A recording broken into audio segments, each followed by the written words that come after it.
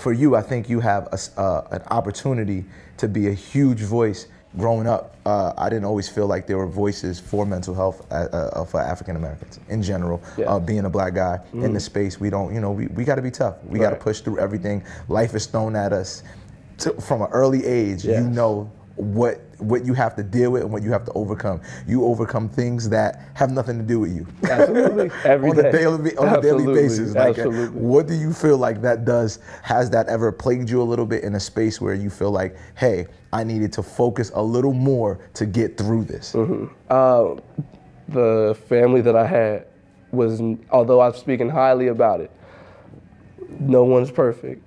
Like, and I have a sister that I go head to head with that I've made it through our relationship. There's nothing in the world that I can't face after dealing with Amber Clemons.